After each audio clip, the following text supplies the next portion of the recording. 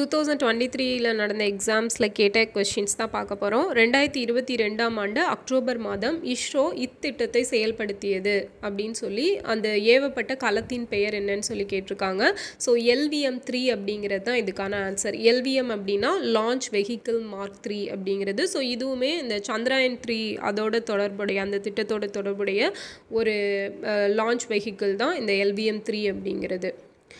அடுத்தது பார்த்தீங்கன்னா எது சர்தார் சரோவர் திட்டத்திலிருந்து பயனடையும் மாநிலம் அல்லன்னு சொல்லி கேட்டிருக்காங்க. ஸோ சர்தார் சரோவர் திட்டத்தில் மத்திய பிரதேஷ், மகாராஷ்டிரா, ராஜஸ்தான் 3 வரும். பஞ்சாப் மட்டும் வராது. ஓகேவா? ஸோ இது வந்து உங்களுக்கு 10th புக்கில் இருக்கும். இந்தியாவில் மேற்கு நோக்கி பாயும் ஆறுகளில் நீளமான ஆறு எதுன்னு சொல்லி கேட்டிருக்காங்க. ஸோ மேற்கு நோக்கி பாயும் ஆறு அப்படின்னா என்னது? நர்மதை, தபதி, அதுக்கப்புறம் பார்த்தீங்கன்னா மாஹி 3 வரும் இல்லையா?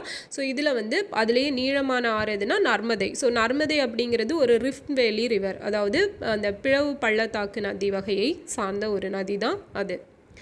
அடுத்தது பார்த்தீங்கன்னா தகவல் தொடர்பிற்காக ஏவப்பட்ட முதல் இன்சாட் வரிசை செயற்கைக்கோள் எதுன்னு சொல்லி கேட்குறாங்க. இன்சாட் 1B அப்படிங்கிறது. ஸோ இதுவுமே நமக்கு 10th புக்கில் இருக்கும்.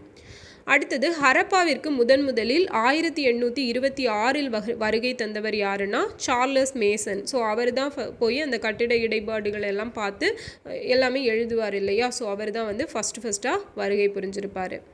டேஷ் கரிகாலனுடைய ஆட்சியின் சிறப்பு பற்றி விரிவாக கூறுகிறது அப்படின்னா பட்டினப்பாலை. ஓகேவா? ஸோ கரிகாலன் வந்து சோழ அரசன். அப்போ அதை கெஸ் பண்ணாலே பட்டினப்பாலைன்னு போட்டலாம். கரிகால சோழன், சோழர்களை பற்றினது பட்டினப்பாலை, சேரர்களை பற்றி சொல்கிறது பதிற்றுப்பத்து. ஸோ பரிபாடல் பார்த்தீங்கன்னா இசைப்பாடல் வகையை சார்ந்தது. ஓகேவா? அடுத்தது பாருங்கள், சரியான பொருத்தங்களை தேர்ந்தெடுக்கன்னு சொல்லி கேட்டிருக்காங்க. ஸோ மகாபாரதம் வால்மீகி. ஸோ வால்மீகி எழுதினது ராமாயணம். ஓகேவா? ஸோ அது தப்பு. உமறு புலவர் சீராபுராணம், இது கரெக்டு. வீரமாமுனிவர் தேம்பாவணி, இதுவுமே கரெக்டு. மணிமேகலை எழுதினது யார்? சீத்தலை சாத்தனார். அப்போது 2, 3 மட்டும்தான் சரி. நெக்ஸ்ட்டு மாறுபட்ட ஒன்றை கண்டுபிடிகன்னு கேட்டிருக்காங்க. சுதந்திர உரிமை, சமய சார்பு உரிமை, அரசியலமைப்புக்கு உட்பட்டு தீர்வு காணும் உரிமை, சொத்துரிமை. ஸோ இதில் எது வேறுபட்டிருக்கு? சொத்துரிமை. மற்ற 3மே வந்து அடிப்படை உரிமைகளை சார்ந்தது. ஸோ அடிப்படை உரிமைகள் அப்படிங்கிறது ஆர்டிக்கல் 12 to எது வரைக்கும் வரும்? 35 வரைக்கும் இருக்கிறது. நமக்கு ஃபண்டமெண்டல் ரைட்ஸில் வருது. ஸோ ரைட் டு ப்ராப்பர்ட்டி அப்படிங்கிறது ஃபண்டமெண்டல் ரைட்ஸில் தான் இருந்துச்சு. பட் அதை வந்து 44th கான்ஸ்டியூஷனல் அமெண்ட்மெண்ட் ஆக்ட் 1978 படி ஒரு இந்த அடிப்படை உரிமைகளிலிருந்து மாற்றி வச்சுருப்பாங்க. ஓகேவா? ஒரு லீகல் ரைட்டாக வந்து அதை கொண்டு வந்திருப்பாங்க. ஸோ அது எந்த பார்ட்டில் இருக்குது அண்ட் எந்த ஆர்டிக்கல் அப்படிங்கிறது தெரிஞ்சால் கமெண்ட் பண்ணுங்கள். அடுத்தது அடிப்படை உரிமைகளை எப்போது நிறுத்தி வைக்க முடியும் அப்படின்னா தேசிய அவசர நிலையின் போது குடியரசுத் தலைவரோட ஆணையில் மட்டும்தான் நிறுத்தி வைக்க முடியும். ஸோ அதுதான் வந்து இது மெயினாக ஆர்டிக்கல் 358 and 59 படி. ஓகேவா? 59 படி ஸ்டாப் பண்ணுவாங்க. 58 படி அந்த நமக்கு வந்து ரைட் டு லிவ் அப்படிங்கிறது ஸ்டாப் ஆகாது. ஓகேவா? ஸோ ஆர்டிக்கல் 19 அப்படிங்கிறது ஸ்டாப் பண்ணுவாங்க. ஓகே.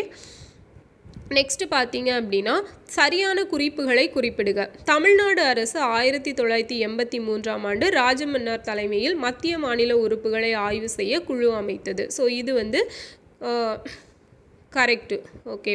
ஓகே சாரி, இது வந்து தப்பு. இதில் என்ன தப்பு அப்படின்னா நம்ம தமிழ்நாடு அரசு ராஜமன்னார் கமிஷன் அமைச்சது என்னவோ உண்மைதான். பட் எப்போ அமைச்சிருப்பாங்க? 1969 பீரியடில் வந்து அமைச்சிருப்பாங்க. 1983னா நமக்கு இது சர்க்காரியா கமிஷன், சென்ட்ரல் கவர்மெண்ட் வந்து நியமிச்சிருப்பாங்க. ஓகேவா?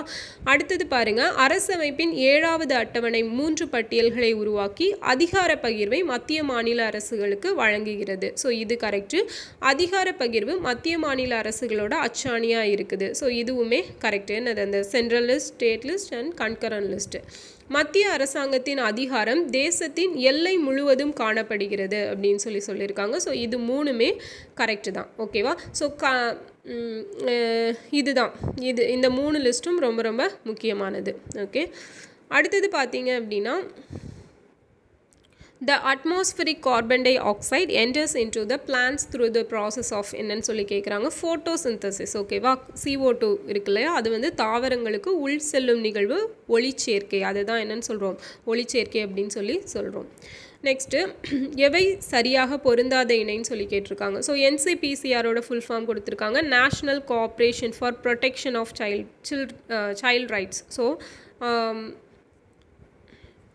ஓகே, இதில் இது பாருங்கள், இந்த என்சிபிசிஆர் என்னென்னா national commission for protection of child rights. ஓகேவா? ஸோ அது தப்பு. NIDDM அப்படிங்கிறது நான் insulin depend diabetes mellitus. So இது வந்து கரெக்டு.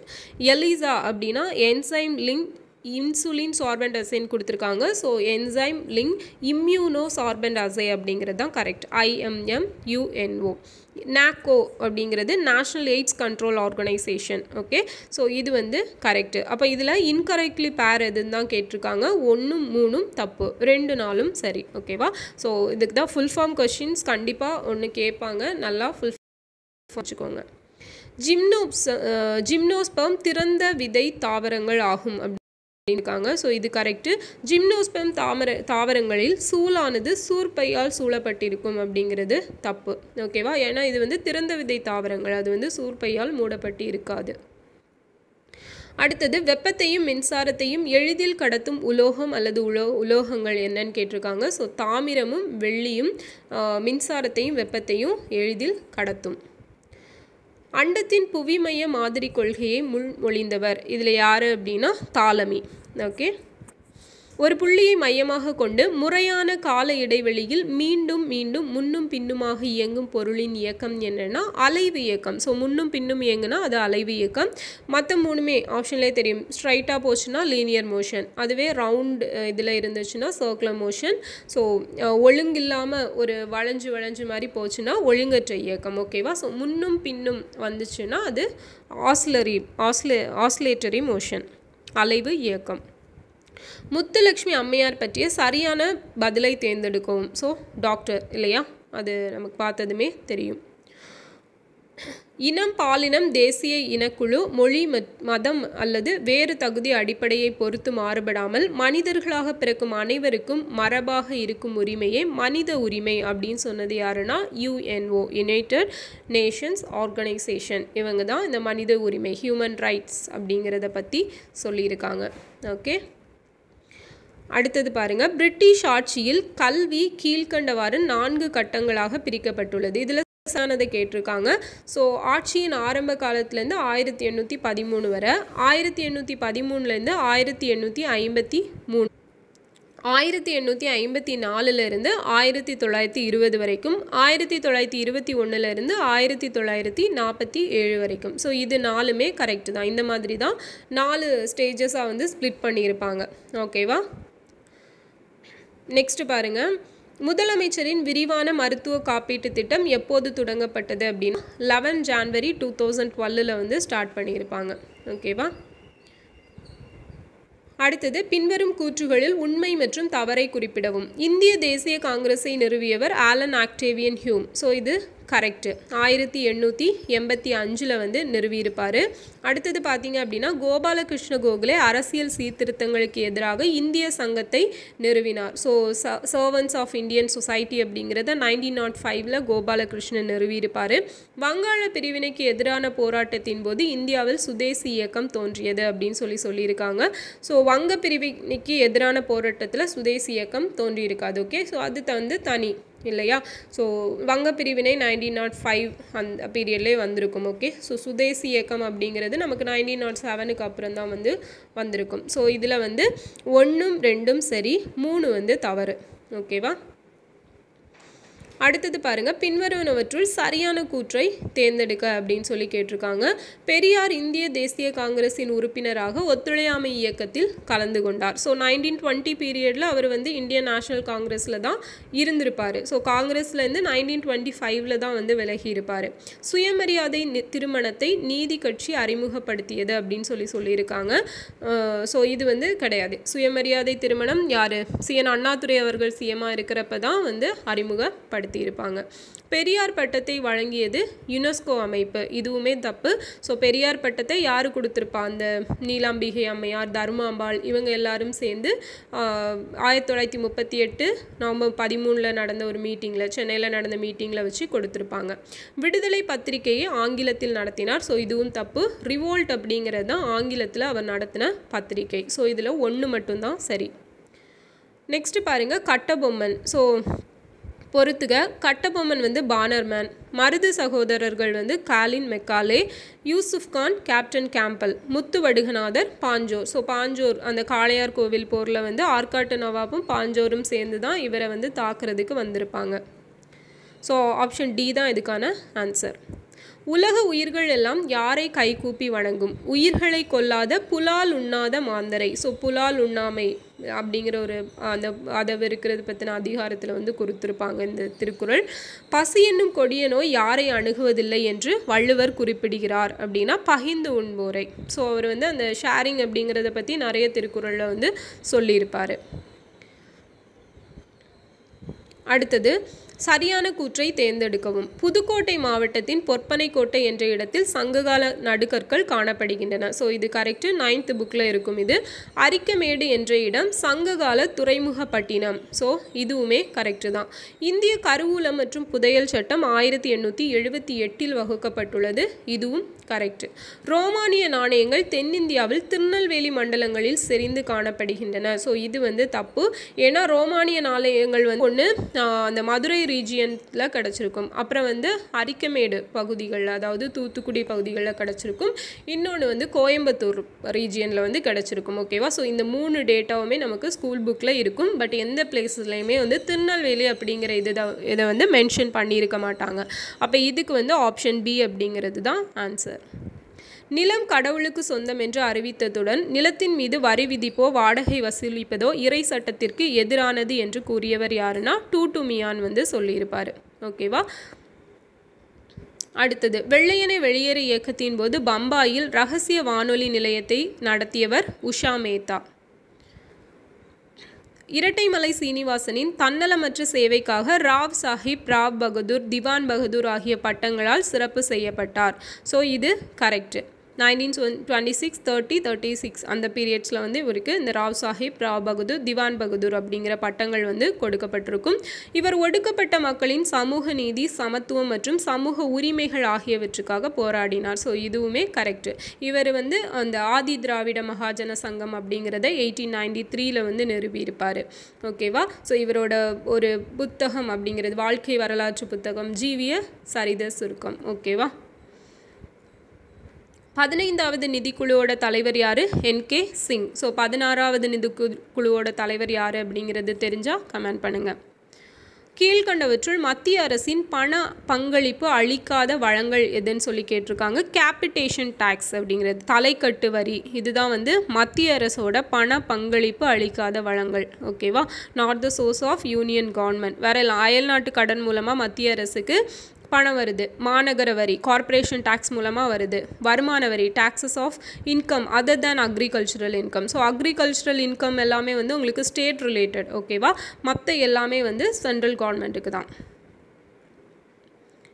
நெக்ஸ்ட் பாருங்கள், சரியான விடையை தேர்ந்தெடுத்து பொறுத்துக. IRDP.